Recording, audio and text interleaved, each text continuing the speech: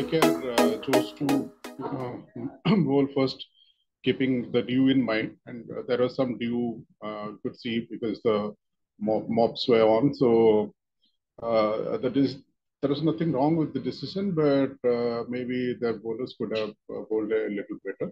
But that plan was spoiled by especially Harry Brook, who uh, who started an onslaught targeting all the fast bowlers, Umesh Yadav and Lucky Ferguson early on, and that kind of disturbed their rhythm as far as bowling is concerned. And it was a fabulous innings from Harry Brook because he smartly mixed all those cricketing shots with a very nice improvisation, and his timing was too good. And he chose the bowlers whom he could target, and to put up two beautiful partnerships with Matram, who also played a very breezy knock, and Abhishek, who came in and proved his captain right. So the true 27 was always a 227, 28 is always a very, very tough target in T20. And full marks to KKR for chasing, crossing 200 for the third consecutive time.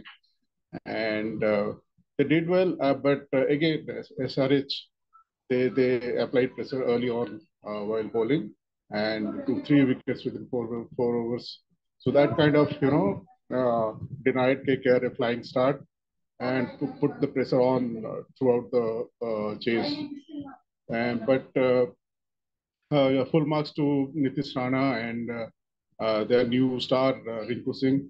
They never gave up, and they kept on chasing, took it deep, and did a very good job. At least ensured that they will not lag in terms of net run rate when if and when it comes into play.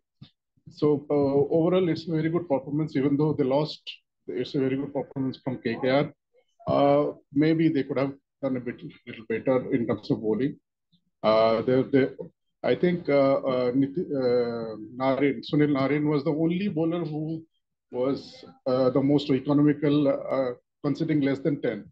Rest of them scored, considered more than 10 and over in terms of economy, and that's kind of told the story. Like they considered too many runs.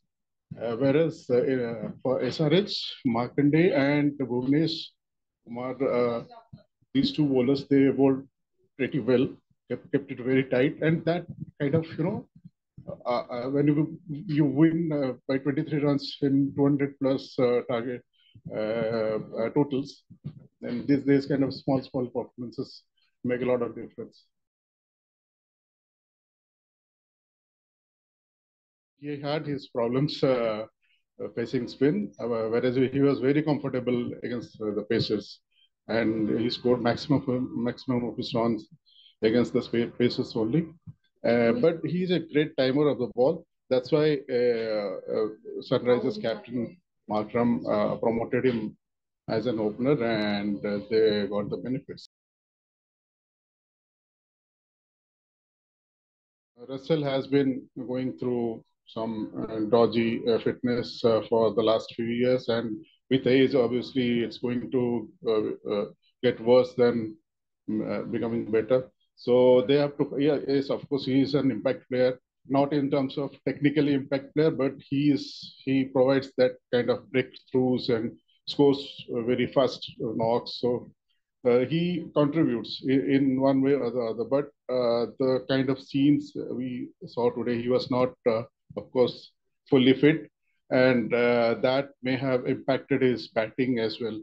And if he was fully fit, I'm sure he would have like stole the game away from SRH.